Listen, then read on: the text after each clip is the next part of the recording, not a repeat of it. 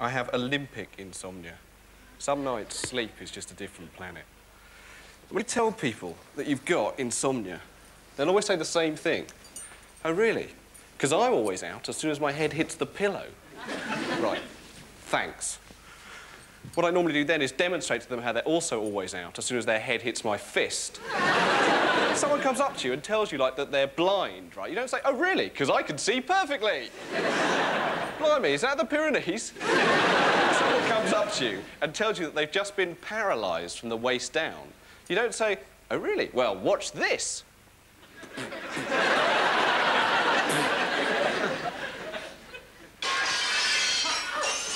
Oh, God.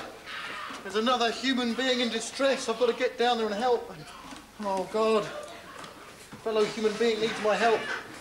I've got to go down there, and even if there's a gang of men with guns and knives, I don't care. I've just got to rush down there and see if I can save that poor man's life. Oh, God, what are they doing to him? Oh, that just sounds awful. Oh, God, I've got to get down there. Faster, faster. There's not a moment to lose.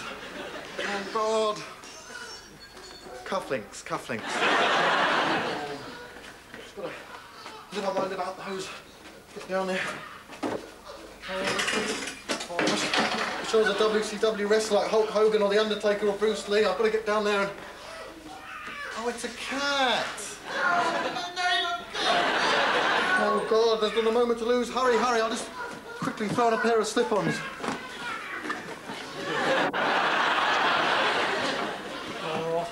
Down there and this will help me kick more and be better at sort of fighting generally.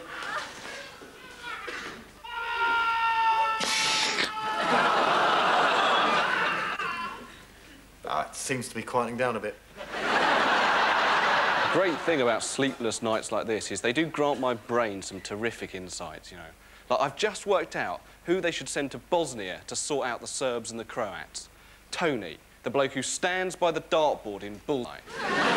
Because he's such a calming presence, isn't he? He'd go there and say, all right, lads, take it easy, take your time, not to worry.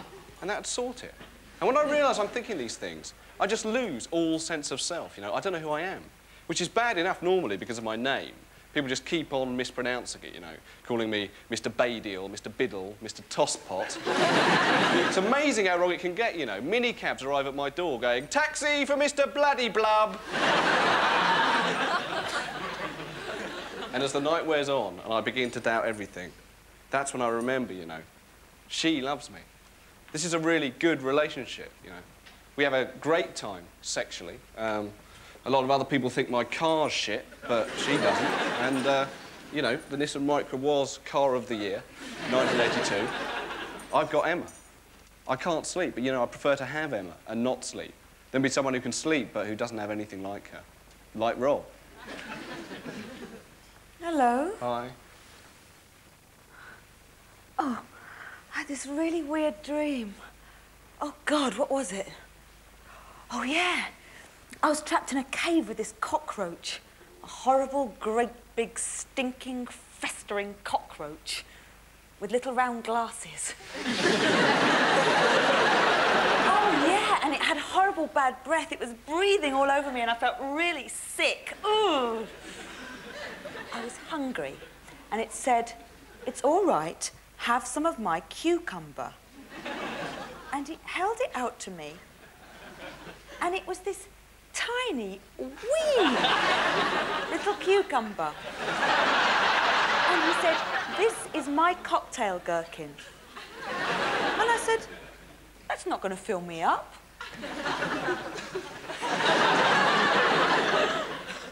Right. What a weird dream. What do you think it means? Well, the cave suggests womanhood, and you're trapped in it, suggesting, you know, leans towards lesbianism. And, you know, I have said that if you ever wanted to bring another woman into our bed, that's OK with me. So, basically, this cockroach is a projection of your self-loathing, your fears about whether or not you smell, whether you're ugly, and so on. So, essentially, this cockroach is you. So, I wonder, is there anything else you can tell me about this cockroach? It was covered in white spots. I remember what happened now. I wasn't hungry after all, because the day before, a friend of the cockroach, an ape with long hair, had given me a huge marrow. Not like a small gherkin. No, a huge marrow.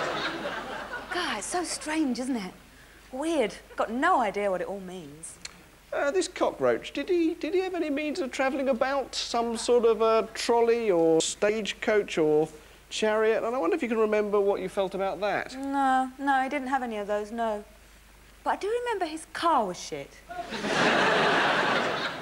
No, it's a great relationship. I think if there's a problem, it's with me, because I always find it really difficult in relationships to say, I love you. It's not that I don't feel it, it's just the words. They feel so weighted down with cliché and commitment. So what I normally do is just fudge the issue by looking deep into someone's eyes and saying, I love you.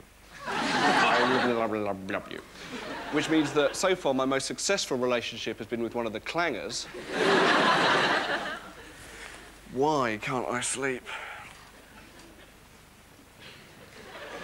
People say to me, David, all you need is someone reassuring to talk to you as you go to sleep.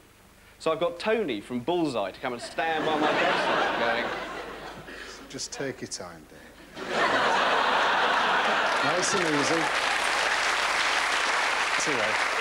Just relax. We want you to sleep.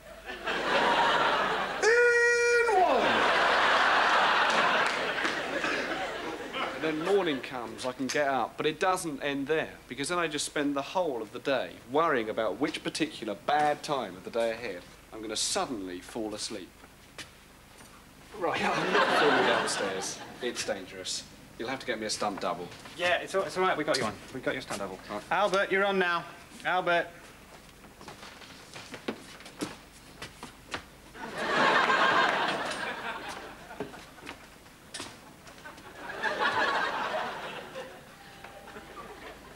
Great.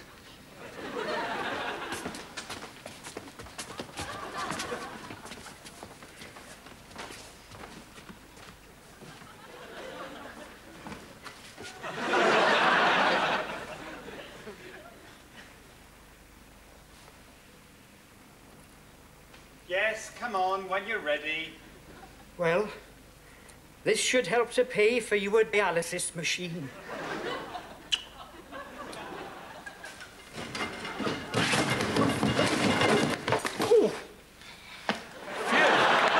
Better watch out for those falling asleep suddenly shenanigans in future.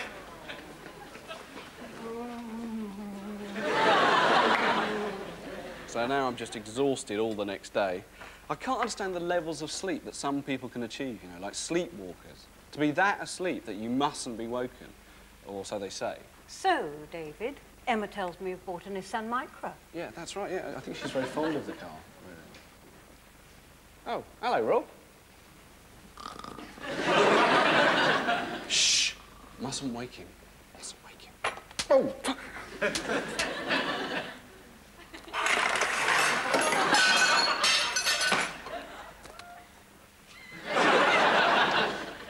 Oh, what's in here? Is it the Financial Times?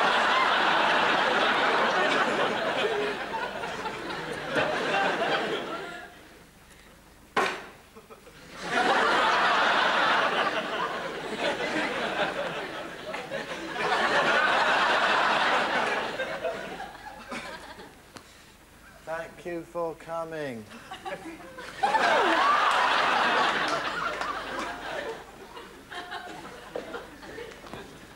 Cheerio.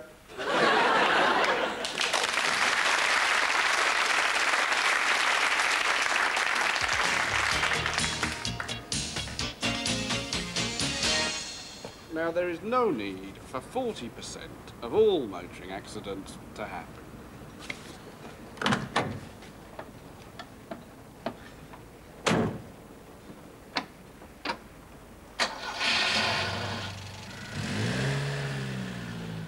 Myself approaching at a moderate 15 miles an hour along the highway or main carriageway concourse area.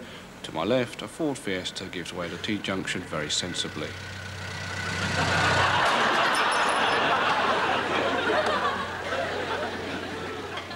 You see, there was no need for that to happen.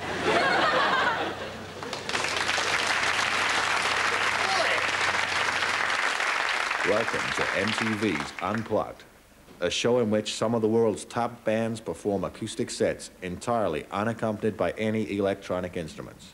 Tonight on MTV Unplugged, would you please welcome The Orb?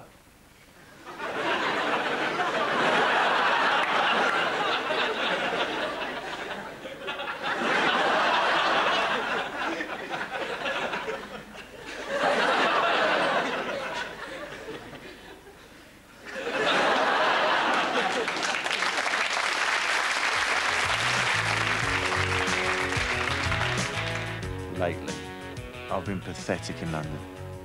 And it gets to be about midnight and someone says, oh, there's a late bar that's open till 2, you know, a club. And I'm thinking, no, I'm drunk, I'm tired. And I'm about to go home. But then the same mental image always makes me turn round and go back into the club and stay there till everyone's gone. And that mental image is me, on the occasion of my ruby wedding anniversary, toasting my wife with a glass of champagne as I lean against the mantelpiece of our happy hearth saying, And to think I nearly didn't go to that club, darling. I was going to go home, but something, I don't know what, something made me go back into that club, and I would never have met you. Got home 3 a.m., couldn't sleep. Outside, it was one of those nights so still and so quiet, you can hear ghost trains in the high street. A deep, deep silence, as if you're in a room full of people and Michael Jackson has just offered to babysit. A profound, unearthly calm that was more than I could take, so I turned on the radio. Bad, bad mistake. There came the loneliest sound on God's earth. Hello. You're listening to the Late Night Phone-In here on London Night Talk Radio. And tonight we're going to be discussing Europe. Our first caller is Reg in Balham. Hello, Reg. Hello, Steve. People say cars are produced more cheaply on the continent. What they don't realise is they're produced using restrictive practices. I see, Reg. From what you're saying, it sounds like it's been about 5 years since you last spoke to someone who knew who the hell you were. That's right, Steve. Getting back to what you were saying, I gather you're standing on torn lino in a dirty kitchen, wearing semen-spattered trousers, and somewhere there's a kidney-shaped veneer dresser. Eventually, it was bumming me out so much what this DJ was saying that I just, you know, hung up. I don't have to take that. But sometimes I say to myself, no, I won't feel like half a person just because I'm not going out with someone. The feminists are right. It's just a social construct meant to make you feel inadequate because you don't fit in. I am going out tonight. What though there be young couples, yea, and families out there? Am I not myself a cosmopolis that hath many voices and diverse affections in it? Yes, box office cashier, here is my money. I would like to see this cinema's feature presentation. How many is that for? 1! I've just fallen down this crack into the lino. Sorry, I was getting a bit tense then. When I get tense, I have to do some painting to calm down. I'll just start here on this park bench. You may notice I've gone over the edge slightly there, but that's all right, you know, because if then you start getting hit up about those things, it defeats the object, you know. Just do that red. And I may decide to do the whole parasol red, you know. Or not. As the case may be. Move to another colour, probably. Didn't have to. I could have carried on a red groove for some time there, you know. But,